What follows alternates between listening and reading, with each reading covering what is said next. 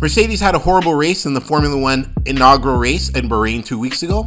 Fans online, pundits, social media had much to say about it. The Mercedes debut of the W14 has not gone as planned.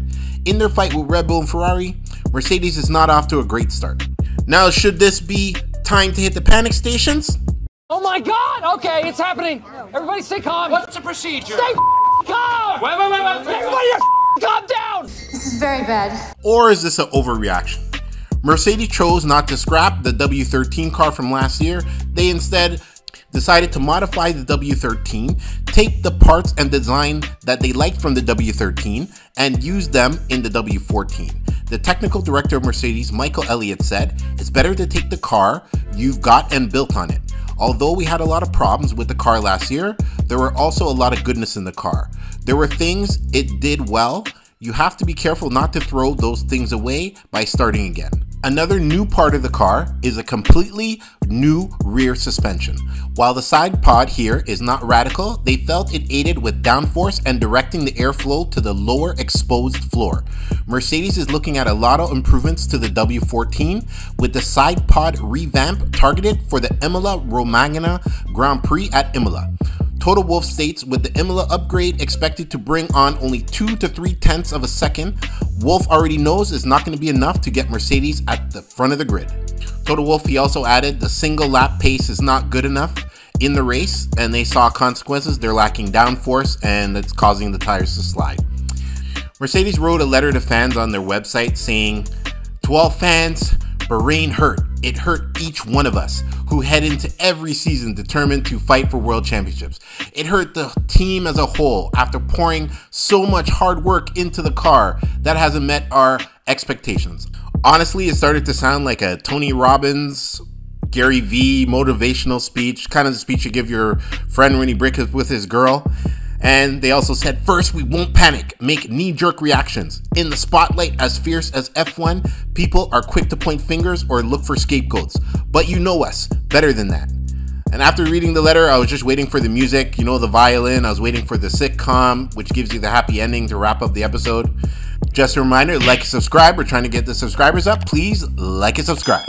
Prior to this, Lewis Hamilton had made statements publicly about his belief that the team did not listen to him over the direction of the new W14. He said, "Last year, there were things I told them. I said there were issues that are with the car.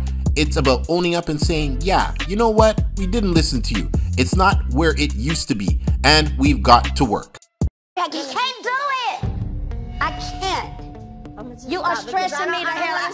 I can't. I'm done. In Bahrain, Mercedes were 50 seconds off first place Max Verstappen. Lewis Hamilton finished 5th and George Russell finished 7th. Aston Martin's Fernando Alonso passed both Mercedes on his way to a 3rd place finish. Not only did he gain a podium place, Aston Martin is Mercedes' customer. Mercedes supplies engines to Aston Martin. In qualifying Bahrain, they were behind the Red Bulls and Ferraris. They qualified 6th and 7th. They were well off the pace and have quite a battle ahead of them. With Red Bull and Ferrari consistently faster than Mercedes, they are fighting multiple teams for the Constructors' title. Can they get Lewis Hamilton his 8th driver's title? At this rate, he's going to have to wait a few years. The side pod redesign will help with the performance, but I don't think it's enough to catch Red Bull, Max, or the Ferraris. And if Ferrari can keep their car on the track and not have bad pit strategies, that's another constructor that Mercedes has to fight. They had their time in the sun. For many years, Mercedes were the dominant force, with Lewis Hamilton winning 6 drivers' titles with Mercedes. Mercedes won the Constructors' Championship 8 consecutive years from 2014 to 2021. 2 years now, their performance have been lacking. They're lacking downforce this year, and the tire degradation is causing the tires to slip more than expected. Only one race has passed, so should Mercedes fans be freaking out, or is it too early? They're off the pace, but the F1 season is long. There are 22 races left, no reason why they can't figure it out. Plus, no one is looking at Red Bull. Although they have the strongest team in F1, they could have problems, like how Ferrari had problems last year with their pit strategy and powertrain issues. Tell us in the comments how you feel. Is it too early for Mercedes to panic and scrap this year? Should Mercedes start looking into putting their efforts in the 2024 car? Has somebody pulled the fire alarm? Is it full-on panic time at Mercedes?